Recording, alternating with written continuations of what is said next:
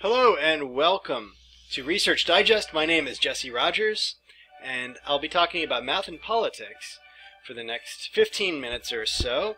And I usually give this talk to an audience of about 40 to 70 people, so I'm able to get a lot of audience participation, and it's really interesting discussions, and I hope to replicate that in the comments section of this video. So I really hope to hear from you guys, and I'll be asking questions throughout for us to talk about. And the reason why I wanted to do this talk in the first place is because I do like to talk about politics and religion and lots of controversial things with people, but I find that I don't always get the results that I want. You know, it seems like if I talk to somebody with an opposing view, we were very rarely able to find common ground, and maybe you've experienced this as well. And so that led me to become curious about this. Why is that happening? And I stumbled onto something from the Yale Law School called there's a paper called Motivated Numeracy and Enlightened Self-Government, where they explore that.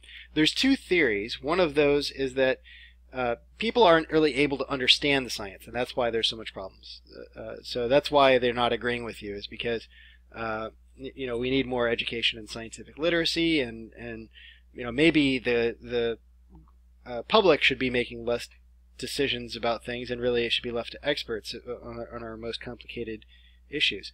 The identity protective cognition thesis, ICT, on the other hand, is is a hypothesis with a different approach. It's saying, well, really, people have the abilities to solve these problems. They have the math comprehension and the science comprehension by and large, but that ability to process the data and the science is getting disrupted by their ideological commitments and their identities. So in other words, I'm a Republican, or I'm a liberal, or I'm a libertarian, or a socialist, or whatever it is. That identity is disrupting their ability to just fairly and rationally and effectively analyze data. So the way to deal with that would be to protect and decontaminate decision-making from divisiveness and cultural identity. Now, this is the first question I'd like to pose to you guys. If this, let's suppose this hypothesis is true, how do you go about doing that? It's not as easy as just raising education dollars or you know, heightening standards, or whatever you want to do to improve education. No, this is, it seems like a harder problem if this one's the true one. So I'd be curious to hear what thoughts you guys have, and I'm not saying it can't be done, but I do want to explore this. So leave your comments in the comments section there. I'd be interested. Now, how did they go about measuring this to find out which one of those things was true? Well, first, what they did is they established how good people are at solving these kinds of math problems, and they also had them self-identify, liberal or conservative on that spectrum, and then they gave them a problem like this. Now, this is what the control group would have seen. They actually all got a same version of this. Everybody who participated in this study saw these numbers, but they had different text here. So the control group got something very neutral about a skin cream and whether the rash got better or worse as a result of using that skin cream. So take a minute and try to make sense of this problem. Do you think, just from what you can see here, did the skin cream work? Would you want to use the skin cream? Now, if you notice, the patients who used the skin cream and got better, that's the biggest group. So this is the plurality here of 223. That's larger than any of these other groups. But the patients who did not use the skin cream, it's actually a lot larger than the rash got worse group, right? So if that's kind of the hint of how to do this, is that you total these numbers up and you do 223 divided by the total, and that tells you about 74% of people got better by using the skin cream. Whereas this part would be 84%, because you're going to take the 107 and divide it by the total of these two things added together, and you get 84%. So it's actually better not to use the skin cream. You have not only does it not work, it actually decreases your likelihood of the rash getting better. So what they did is they gave this same sort of scenario to in 4 different ways. The rash got worse, rash got better, increase in crime or decrease in crime, and they so the skin cream, that was the neutral, that was the control group, right? The experimental group was given a question about conceal carry handguns in public. What effect would that have? Or did that have? Not would it, but did it have? And because the numbers are right here. Now these aren't real numbers, but the participants don't know that. So how did they model this? Well, as you might expect, the people who don't know how to solve these problems, this is the numeracy scale down here. So 0 to 5, they don't really know how to solve this problem very reliably. From 0 to 1, this is how reliably they were able to interpret the data correctly. So 1 means they were able to solve it every time, and down here means about half the people were able to solve it and half weren't. So less than half the people solve it if their numeracy is low. But for the people in the 8s and 9s, they were able to solve this problem pretty reliably. They knew what to do, and it didn't matter what their political affiliation was. Red is the conservatives, blue is the liberals. They're all able to solve. They know how to solve these problems if they have high numeracy. Now, this is crazy. Look at what happens when you introduce a politically charged concept like gun control. Now you see such separation. These groups that were able to get it correct in high numeracy, they were given data that was consistent with their ideology. So they're definitely able to solve it when that happens. But when it conflicts with their ideology, look at what happens. So this group, these are 8s and 9s, but they're not able to solve it any more reliably, and actually maybe even less, in some cases, less reliably than the groups that were in low numeracy. So what happens here is that clearly our ability to comprehend math concepts is getting disrupted by our political affiliation or our ideological commitments. And then there's a question that the authors raised about that. Is that irrational? Are people being irrational when they're not accurately or effectively, reliably solving these problems? And they argue that the answer is actually no. This is the scary thing.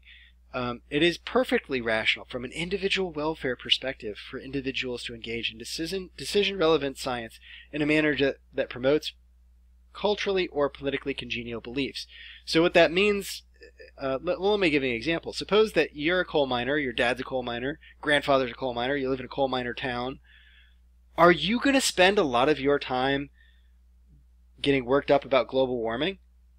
That kind of seems like a bad idea, doesn't it? When everyone you love and care about is committed to not having an engaging conversation about climate change. Or imagine that all of your friends think Trump is a bigot and don't like him, and all sorts of stuff like that. And then you go around saying, I think he's a pretty good businessman, and I really like Trump. I think I'm going to vote for him.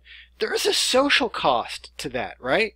I mean, it's rational from an individual perspective, regardless of what the truth is or isn't.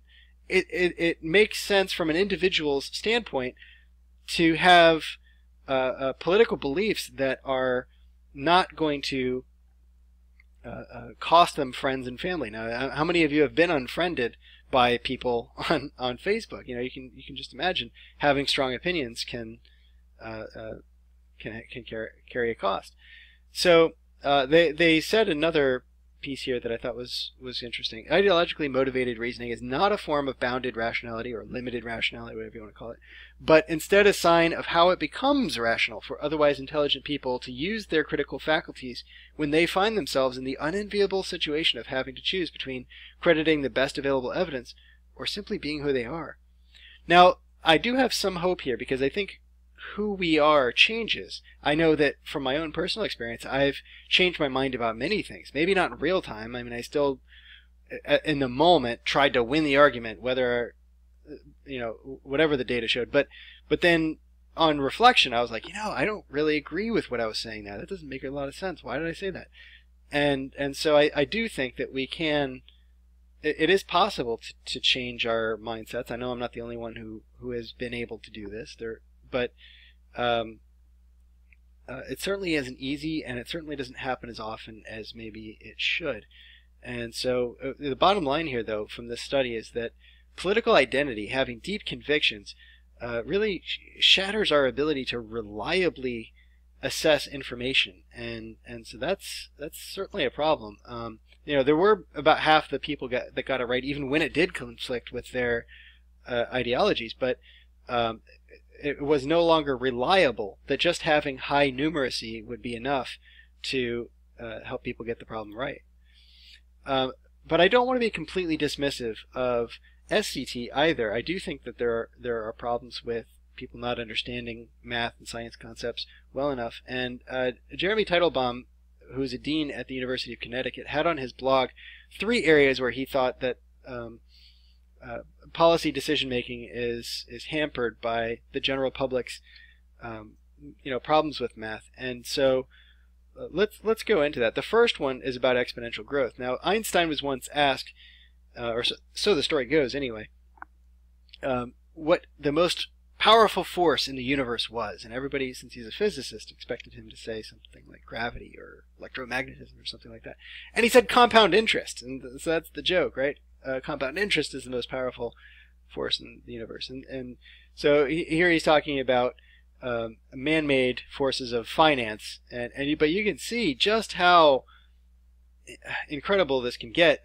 This red line represents our productivity as a society, our GDP, in other words, and this blue line is representing our debt, our government debt. So, what's happening here is that the separation between how productive we are and therefore the taxes we're able to collect and how much debt we're taking out is just mind-boggling. It's getting really problematic because a larger and larger slice of the pie is having to go towards paying interest, not paying down debt, but just paying interest on that debt. And so this is the reason why, for example, the Tea Party was willing to shut down the government to halt this growth.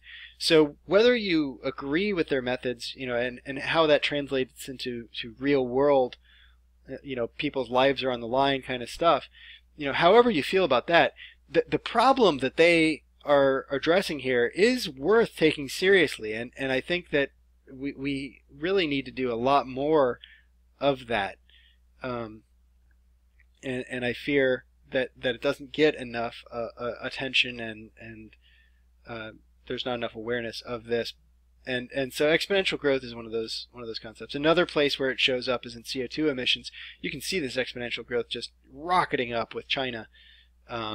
And of course, the United States, since this chart begins in the year 1900, U.S. has always been dominant and on top, and China's only recently pumping out as much CO2 as we are, and they still have a long way to go before they've caught up to the total amount of CO2 that we've put into the atmosphere.